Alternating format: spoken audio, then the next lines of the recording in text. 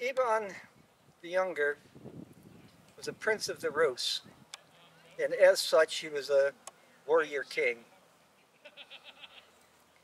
which meant he spent most of his time either at war or preparing his troops for the next one.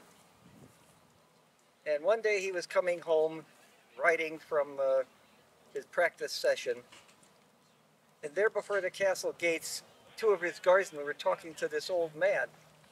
So Ivan rode up and said, "What is all this about?" And the old man turned to him and said, "Your Majesty, I am but a traveler, but I have been gifted with the gift of prophecy.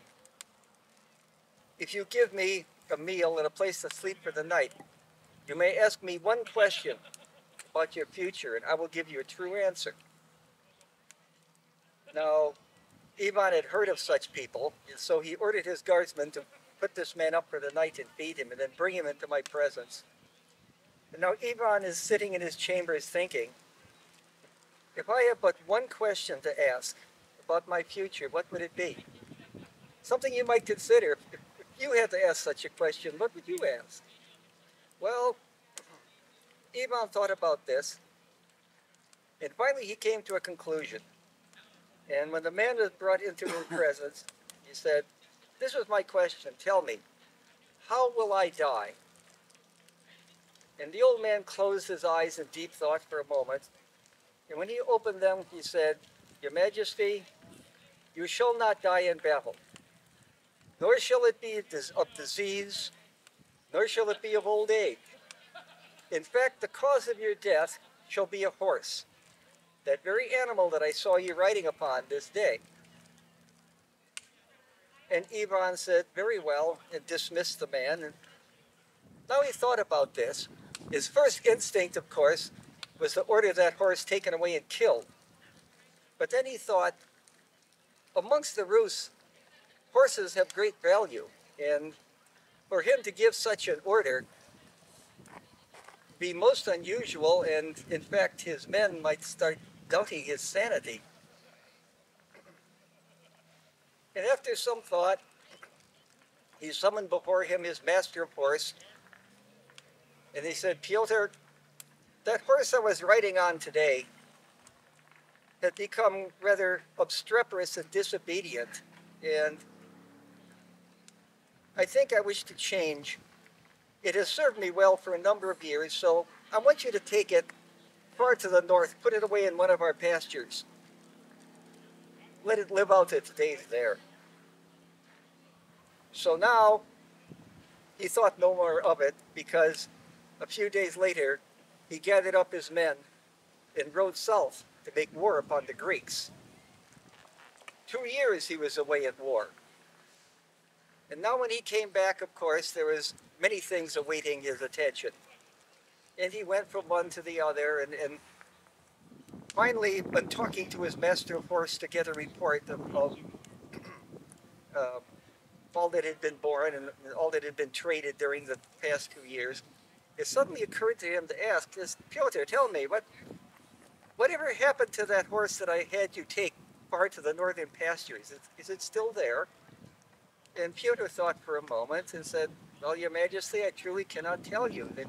The last 2 winters have been very harsh. My guess is it is probably dead by now." And Ivan said, "Very well." That night he went off to bed, and the more he thought about it, the more he started wondering. And the more he wondered, the more obsessed he became that I must know.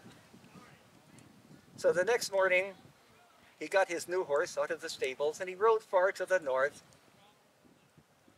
And at first he saw nothing but railings and tall grass.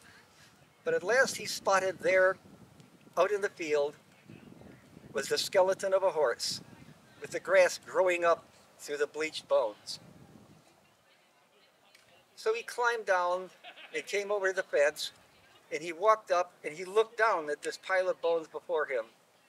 And then he looked up at the sky and spread his arms and says, "Oh, you cruel fates, you see, I have bested you. You told me this animal would be my death, but there it is, dead before me, and I am still alive. Perhaps now I shall live forever.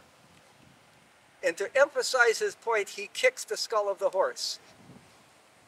And there from beneath the skull there came a serpent, which, angry at being disturbed, rose up and bit Ivan above the knee.